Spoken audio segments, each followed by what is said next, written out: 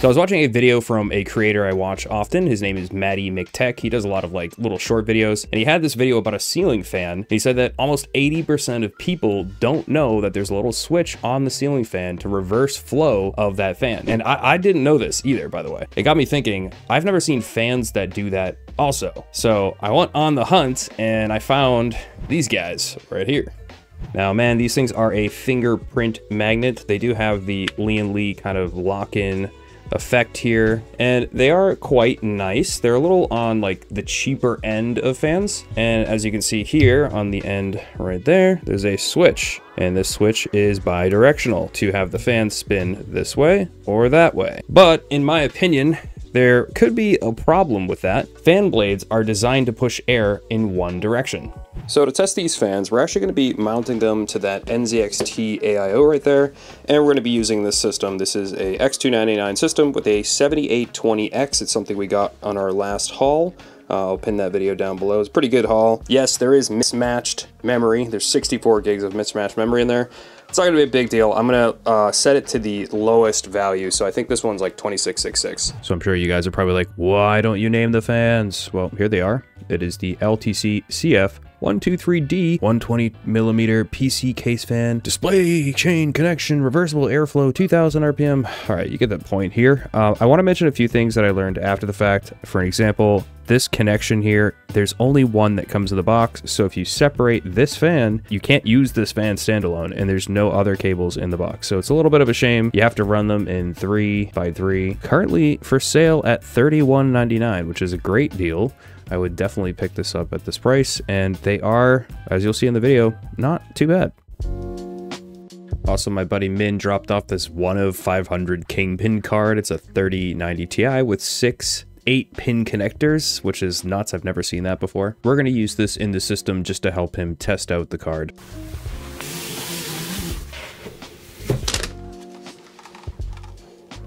Beautiful card. It is an AIO, sadly.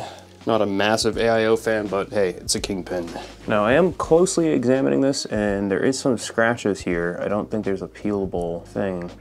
So, Min, there are a few little scratches there. This actually hasn't been unpeeled. Kingpin likes to use a lot of gold. Back there, you can see all of the gold on the PCB, and then we got the original 12-volt high power cable connectors. Actually, this was the upgraded version, but the cable does not have the total 16 pins. It's only 12 and 12. And we're going to be using this computer case. It's a Rosewell computer case, the ACA 501. Not a sponsor, just got this really cheap on Newegg, I believe it was. All right, so what's going to be kind of interesting about this setup here is that this card is not staying in here. This setup is actually going to be for the X299 system permanently, as in I'm going to be selling it someday down the line when I find a proper video card. But what we're going to do is we're going to mount the EVGA 3090 Ti rad up top here, and the reason why we're going to do that is because I want the radiator for the CPU out here. There's no restrictions. I thought about mounting it at the top, but the thing is that heat rises, and that might actually cause an issue with the temperatures.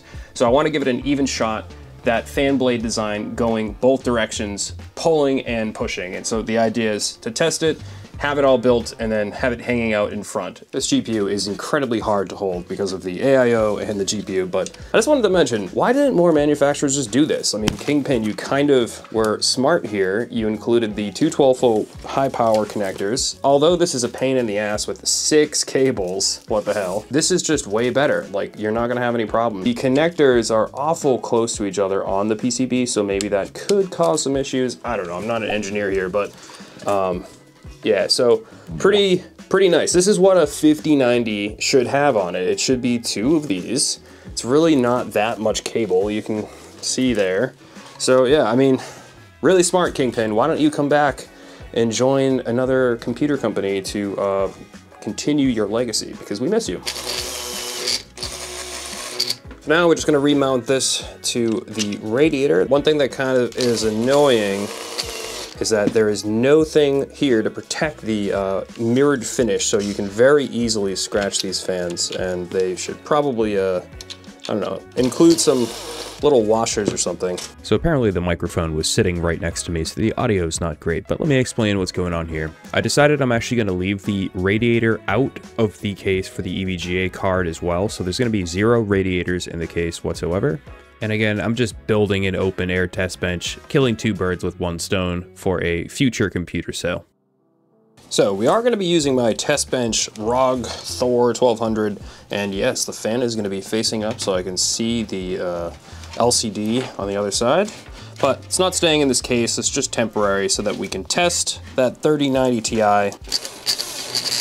Alright, so a few things I did real quick. I actually just left 32 gigs in instead of having all 4 DIMMs. It doesn't really matter for this test. Ideally, you want 4 DIMMs in this board that are matching because that's how X299 is. Another thing, for some reason the NZXT light in here is not showing up, so maybe an issue with software, I am not sure. All right, so right out of the gate, I want to show you guys these 2 different fan blades here. So this one here is a reverse, and this one here is a traditional, which the air moves that way, and this one, the air is moving this way. So this is what you get in an APNX pack, and you get these 2 different fan blades you can pop on and off.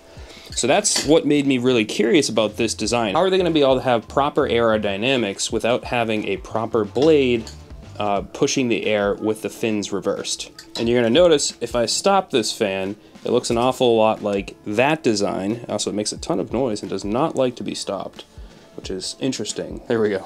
So one thing about AIOs is that eventually they will normalize temperature-wise, depending on how long you run them for. But it does actually depend on the fans and the pump speed and all that stuff. So what we're gonna do is we're gonna do the 10-minute Cinebench R23 run, and I'm just gonna do that with the traditional fan direction, and then I'm gonna reverse the fans and run the same test just to see what happens. I'm also gonna pay attention to when the temperatures start to change.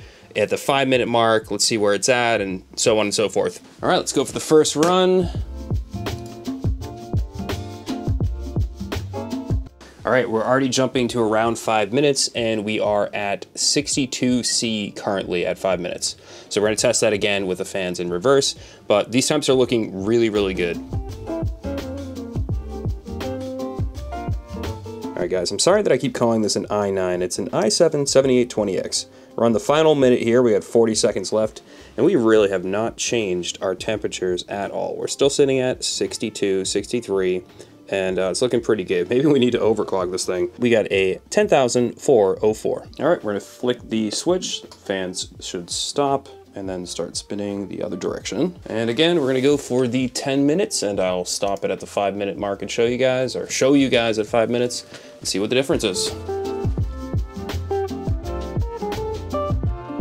So just as I thought, this is pretty intense here. 5 minutes in, or 5:33, and we're already at like 68, and we hit a maximum of 69 degrees. So that's quite a difference in the numbers. We were at around 62, and the temperature in the room is the same, only running this for like 10 minutes. My house is pretty cool, so it's not like everything is massively changed here. So 69C maximum, and roughly sitting around 67C, so 62 to 63 versus 67, 68. That's quite a bit. Let's see what it's at the very end. All right, again, we are on our final minute here. We got about 1 minute and 10 seconds left, and we are averaging about 68 to 69C, so about 5 degrees different than having the fans go in the other direction so far. The score was basically the same with margin of error. Jumping over to gaming, I didn't actually expect the results to be this close, but they were only about 1 degree off or 2 degrees at most from each other. There was one thing I did notice, a little more spiking on the reverse or pull configuration. So randomly you'd see like a 3-degree jump and then it would dive back down to 2 degrees. I'm sure if you had a higher end CPU pushing this thing harder, you might be able to see a larger gap in this range of performance. Right now I currently only have this to work with, but it is telling and shows that either way, the fans are doing a pretty decent job. So I know a lot of people are not playing Black Ops 7, but I was playing this a little bit and got some results for you guys too. 61 and 63C, that's the difference, not big, push on pull. I also jumped over and did a little bit of Battlefield 6 testing, and again, not a huge difference. This one was a little bit bigger, I guess you would say, on Conquest at 64 and 67, but overall, these are sort of boring results, I guess you would say. Prime 95 was acting a little bit weird and not hitting 100%, but it did have a 55-degree push configuration and a 59-degree pull configuration. I think something is definitely up with this benchmark, or something is up with Prime 95, and I'm gonna have to look more into this, so don't take the Prime 95 results as 100%. So I did come across another set of fans that have that similar option. As you can see here, these are the XPGA data fans, and you have a standard and reverse with a button. They also seem to include a individual wire for each that hooks up. It has the daisy chain ability. And yeah, I mean, it looks like they're actually kind of doing it a little bit better. I would say that this company in general is a decent manufacturer. The problem is, though, depending on where you are, I looked through all of these and none of them have any fans listed at all. So even their actual main website here, if I go to xpg.com, there's nothing here. There's no fans. We have, I don't know, maybe if we go to PC components, yeah, there's a couple fans right here, but not the one that we're looking for. And I'm sure if you keep digging through, maybe you'll find something, but I have not been able to find it thus far. So my final opinion on these fans are, they are pretty cool. Right now at $30, if you're gonna do two sets, maybe like you have one radiator and another radiator, and you're more gonna be using this configuration where you're pushing, not pulling, these are great. When you switch over to the pull, you're losing performance. It just doesn't matter. So if you like the convenience of it, it's not a terrible deal at 30 bucks. They're powerful enough. They kept the CPU pretty cool. Granted, it's a little bit older. I think the best test, which I don't have any like higher end CPUs at the moment, I might hold on to these fans or I'll order another set or something. And if I get another high end CPU that I can test it on, I'll do another rerun of this and let you guys know. That being said, look at this. This is a pack of Infinity style fans that are all very decent quality. I've used them many times. They have great performance, and they come in a pack of 7 for 30 USD. Exchange that for wherever you are.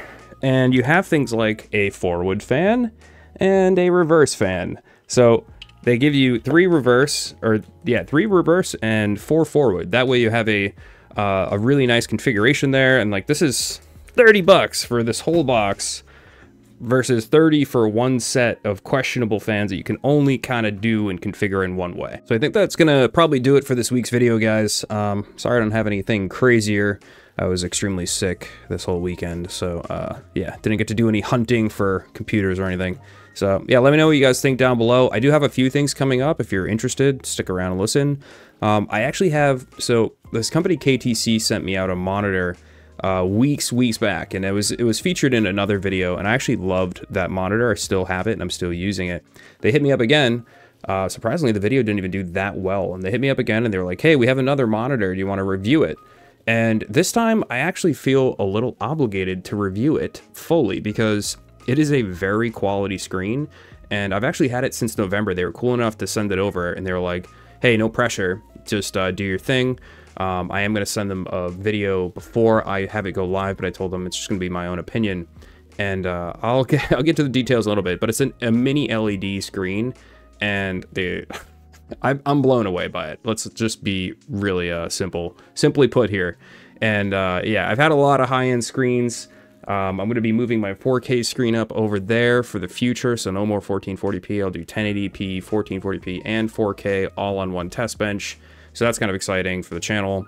Yeah, it's gonna be interesting. Stick around for that review. Hopefully you guys can check it out. And yeah, I'll see you guys in another video. Bye.